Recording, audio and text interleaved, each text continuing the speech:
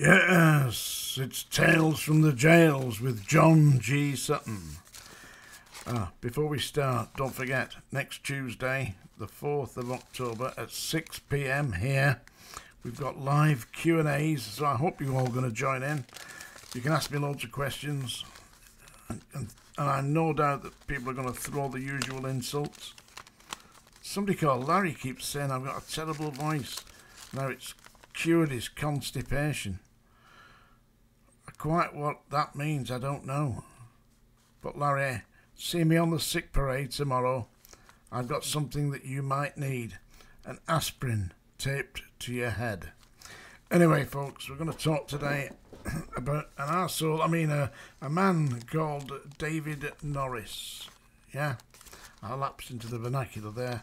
Inadvertently, of course. And David Norris is the man who murdered, along with his so-called buddy, Gary Dobson, who murdered the young student Stephen Lawrence on the 22nd of April 1993 at Eltham in southeast London. They killed Stephen Lawrence, who was apparently waiting for a bus, and this racially motivated murder was carried out by these two. I nearly said something naughty there, but basically it was David Norris and Gary Dobson. And there's a great deal of controversy around this. It took ages to actually get them to court. Apparently there was corruption and allegations that a man called Clifford Norris, who is the father of David Norris, was bribing police officers. Clifford Norris being a drug dealer, and who knows, perhaps even involved in what's known as the Brotherhood. Yeah, has been bravely bribing police officers to create an obstruction, I believe it was described as. There's also worse than that. They had undercover police officers associating with this, and one of them actually reported that he was instructed by senior officers to find information on the Lawrence family, to smear the Lawrence family. How absolutely disgraceful is that? The poor family had lost their 18-year-old, very bright, intelligent young man. He'd been murdered by idiotic racists for no apparent reason. And they'd murdered him in cold blood and managed to evade detection for quite a while, but eventually were caught due to enhanced forensic techniques that discovered minute blood particles from Stephen Lawrence on their clothing. But apparently Clifford Norris had helped to obstruct this by bribing corrupt police officers. A detective sergeant, I believe, was one of them. I won't mention his name. I'm sure the shithouse knows who he is. And they were subsequently tried at Crown Court and found guilty on the 3rd of January 2012 and sentenced to imprisonment at Her Majesty's pleasure, which is the equivalent of a life sentence, with recommendations of a minimum of 15 years plus in the case of Dobson and 14 years plus in the case of Norris.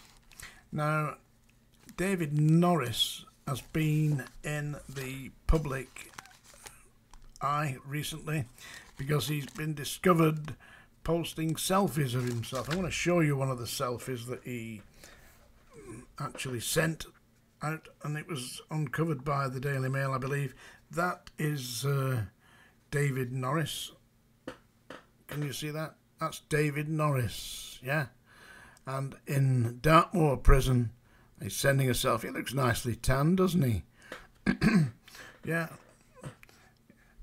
David Norris in Dartmoor Prison, that's his selfie, and he's been sending that out. He's fondly known by his fellow criminals as Nozzer. and they've discovered this is David Norris. Nozza isn't the name that comes to mind. Murdering shithouse is what comes to mind when I see the face, yeah. Anyway, that's David Norris, and known as Nozza in Dartmoor Prison. You know what they say? Down in Dartmoor jail, where they hang 'em on a nail. That's the one that should hang that bastard on a nail. Anyway, he's been smuggling selfies out. So I believe it was yesterday, maybe the day before, that they conducted a search of his cell. They didn't find anything in his cell, but when they gave him when they x-rayed him, they found that lodged in his body was a mobile telephone. I mean, this is my mobile telephone, yeah. And he secreted that inside his body. Well, they didn't tell you exactly in what orifice he secreted it, but you've got to imagine he wouldn't swallow it. I mean, it's bigger than a pizza, isn't it? Something like that, yeah. So what did he do with it? I believe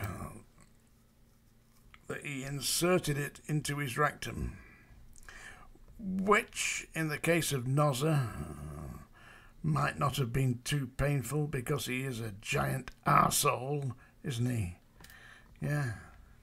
Destroying a life of a young man who just wanted to be educated. They've named a wing at the University of Reading after Stephen Lawrence, and rightly so. Disgraceful. Anyway, apparently David Norris is applying for parole. I'm sure that you and I and all right-thinking people in the United Kingdom wish David Norris all the best. May he receive a fair and undetermined hearing, not predetermined, so that he can go there and present his case why he should be allowed to step free into society again. Because that's what we're short of, folks. Murdering shithouses that ram telephones up their arse. Anyway, enough of my prejudice. I'm not going to sing to you. It's another one of those brilliant poems by John G. Sutton. So before I lapse into this, let me tell you, don't forget, the 4th of October here at 6 p.m, we'll be doing the Q&As. So get your insults ready. I'm sure Larry is looking up his vocabulary, searching for the right words to insult John G. Sutton. I don't mind. I've had far worse things thrown at me. This is a poem I wrote, which is kind of a jolly kind of thing. It's a bit of a social comment. I recently watched John Cooper Clarke. I particularly like John Cooper Clarke's work. I'm not going to read any because he never reads any of mine. So John Cooper Clarke wrote a poem called Bongo's Trousers. I recently heard that on YouTube. Have a look that up. It's reasonably amusing. And it deals with the issues of Bono, I believe his name is, who was attending the G20 conference on climate change. He's full of his own shit, that bastard, isn't he? Bongo, yeah. Anyway, here we have it. It's called The Man in the Vest.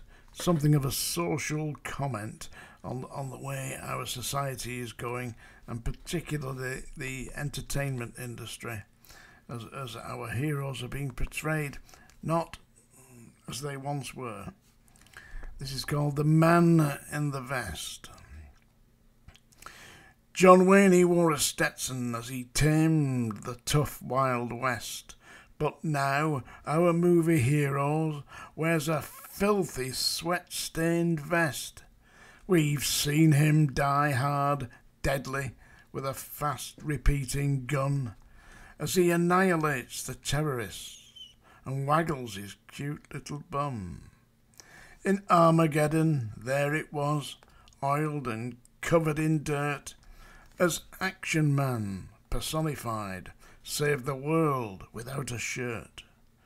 Clark Gable, Bogey, where are you? Clean suited, you looked the part. Taking on the bad guys, you stole the ladies' hearts. Now all we have is filth and grunge, car mechanics acting tough, products of someone's fantasy. Do they like a bit of rough? Or bring back our screen heroes, return them if you can. They can't all have gone with the wind if you really give a damn. The Man in the Vest by John G. Sutton. 4th of October, don't forget, here, Tuesday, 6 p.m, Q&As. We'll speak again. Tales from the jails.